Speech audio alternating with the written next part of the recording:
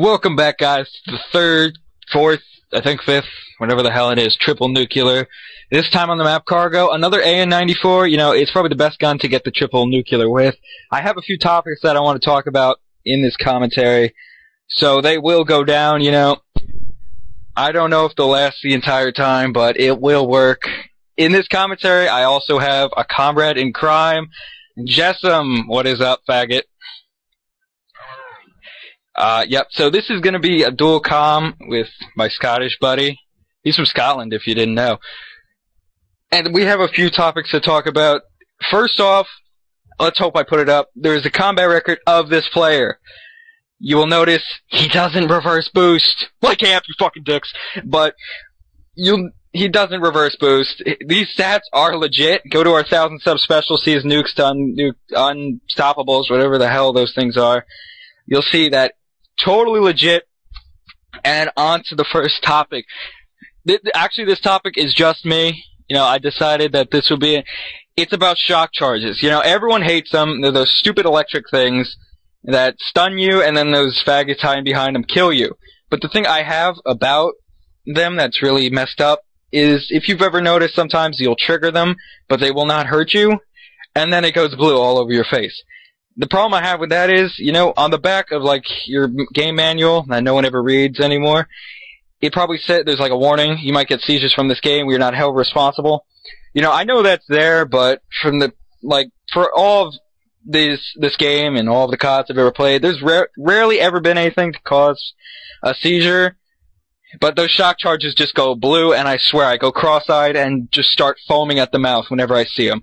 That is a real problem, Treyarch. I do not need to see foam coming out of my mouth. Somebody walks by, they see me foaming. It's not okay. I don't get the seizures, but I'm sure someone else has. There still is a warning on the back. No excuse. You shouldn't have those electric bombing things just trying to invade my space. Okay, well, the next topic is, with Jessam at least, it's about toughness and headshots. Not having toughness will give you headshots. What are your opinions on that shit? My opinions are, when I've got toughness, I don't get headshots. When people that have no hands have not got toughness, they get headshots. Even with the sniper. Before, I was rolling with my double nuke attempt. I never get it. This guy's sniping. He's proning level 13. Lobby's ranked matchmaking doesn't work. I shot him. Flies to my head. One shot kill. It might have been with a sniper, but nonetheless, I think it was still pretty stupid. The flinch in this game, what would you compare it to? What COD? The flinch in this game is just unbearably bad. The difference between toughness and no toughness is just, it's not even fucking describable. It's like people with no hands and no fingers, they just play with their toes. They're the only people that can't use toughness. That's how I see it. Most people use fast hands, and that just fucks it up. See, we do have a triple nuke on this channel. The last one, no, the prior one by Scooby Snackers was without toughness. Now, Jessam loves the opinion he puts on that video. What do you say to that? I have no fucking idea how he did it.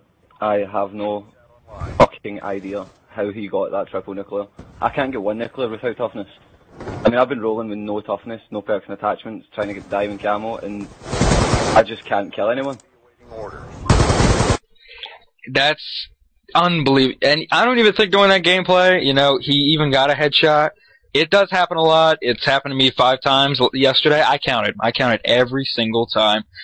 And that was to everyone who killed me who didn't have toughness. In this gameplay, you can see right there, he's running with Scavenger and toughness, which is a great combination and the most recommended for getting triple nukes. And a lot of things people say is triple nukes are always done against bad players.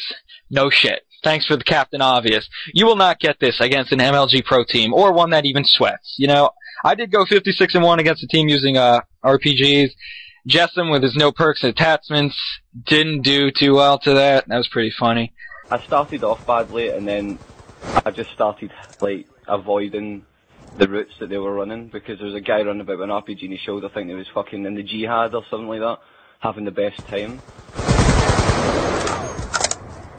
I think that should be all about that toughness thing. Please, Treyarch, just reduce the flinch without having toughness just a little bit. Or get rid of the fact that it gives you an instant headshot almost instantaneously. I don't even know how to say that word, but it's happened so many times before. It happens nearly every time somebody who doesn't know how to play, they just hip fire, get a headshot. The gun is almost perfect where they project, it will land on their stomach, and then they'll aim at your stomach, they'll get shot, and it goes right to their head.